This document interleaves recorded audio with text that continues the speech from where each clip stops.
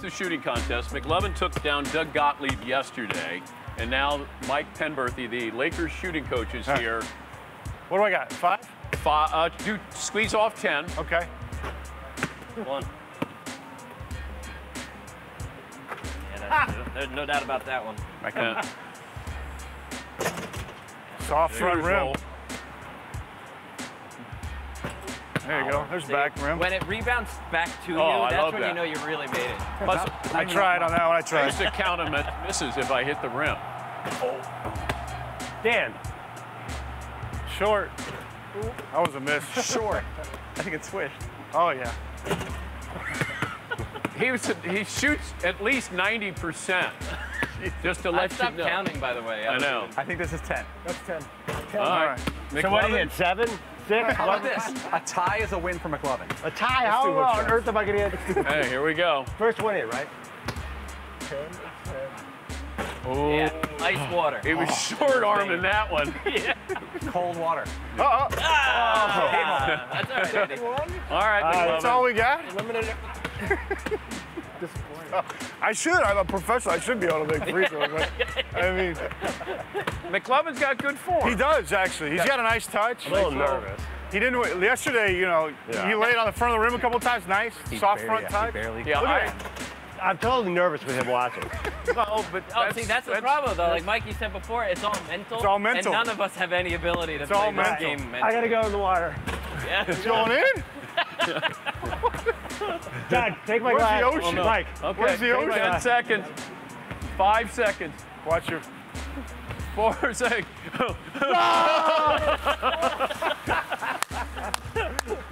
Dan, it's nice. Come on in. McLovin didn't stand a chance against the Lakers shooting coach, Mike Penberthy, who went 10 for 10. McLovin missed a couple and then paid off the bet. He jumped into the fountain here on the home campus of AT&T DirecTV. I like the fact that there's not a basketball court normally out there, and that we're out there and then somebody jumps into the fountain as you got people just coming to work here going, what's going on? Cameras out there. McLovin just walking in. He's all dripping wet with socks. I know. Now, you paid up the bet, though. I'm kind of ruining your man cave, though. Well, actually, yeah. This is Rich Eisen's man Rich cave. is not going to like this. Yeah, trust me, as bad a shape as it was in when we got here, they're not going to know we were here. Yes, I mean, McLovin. he barely touched rim. Yeah. Wonderful, wonderful shot.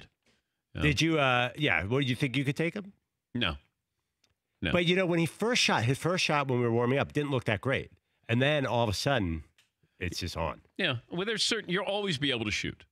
You know, those who shoot will always be able to shoot, no matter what. You know, every time we're out shooting with Reggie Miller, we say the same thing. He can still play. He's in great shape. He's got range. And there's certain guys that the ball is meant to be in their hands. Yeah, Paul. I guess I still don't understand why every NBA team has a shooting coach. They got a guy like him. Every team practices free throws.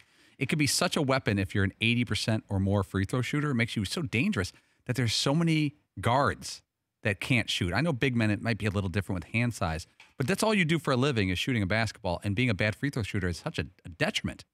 I guess I still don't understand if it's mental or physical. Well, I think there's a form, there's structure that can be tweaked. A lot of guys get an elbow that goes out, and you don't even know it's out. You know, it's a common mistake that people have. I was doing it until Larry Bird said, your elbow, it's out. And, you know, he was right. But, you know, he's there looking at the smallest of things as a shooting coach. It's not just your form. It's where you're shooting, how you're shooting, shot selection, those kind of things. Yes, McLovin. Is it anxiety? And it reminds me a little bit of golf. Like, if I'm alone, I can hit a golf ball. When people are watching me, I'm just a slight bit off. A lot of, you know, athletes will tell you they don't want to think. Like, you just react. You've thought before you got on the floor or on the golf course or on the football field. You don't want to necessarily start thinking about your throwing motion. You want to think about the game or the defense, but you don't want to think, where's my arm? Am I following through? All of that takes place prior to that, and that's what a shooting coach does. I'm always fascinated with that, you know, with what they see and how they see it. Because if you're a player, you know, he was a great shooter. He wasn't a great player. His job is to look at you to make you better. And then that's why I wonder if you get pushback from some of these players going, like, what do you know? You know, some of the greatest hitting coaches weren't great hitters. For more Dan Patrick Show, tune into Audience Channel 239 on DirecTV. Stream for free on BR Live or download the Dan Patrick Show app.